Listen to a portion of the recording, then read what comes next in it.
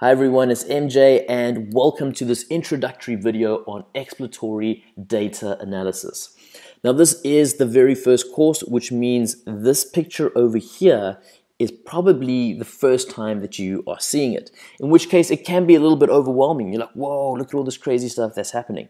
But in a nutshell, what is happening is that we have some data, we do some stats, we get some information about the parameters and distributions of this thing called the random variable which generated the data, and once we know that, we can answer questions and optimize processes. That is statistics.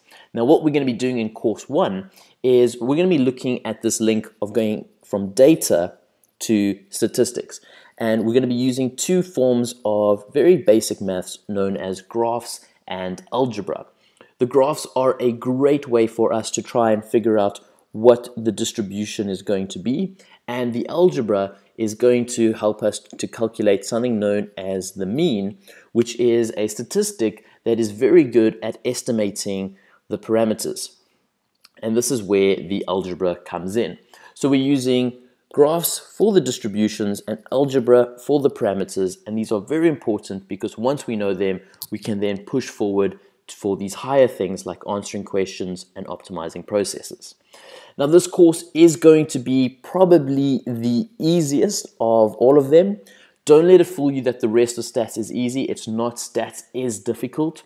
However, this is an important course, and I mean, a little fun fact is that what we would see when we come to the central limit theorem is that how statisticians initially got this idea was using simple graphs. It would take them another 200 years for them to prove this idea using proper mathematics, but graphs did give them the initial idea, which allowed statistics to really blossom as a subject.